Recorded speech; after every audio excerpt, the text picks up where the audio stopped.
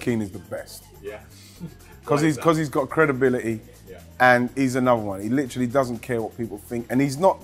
When he does his punditry, he's not saying what he says is most probably right, but it's just brutally honest. So people don't like that. Gary Neville as well is good, but I think what makes a good pundit is honesty and insight.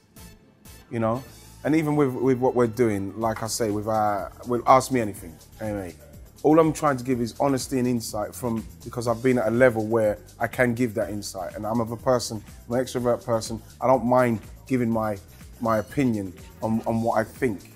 You know, and that's what I think with a pundit, what is important is that you're giving people insight from your so-called expertise.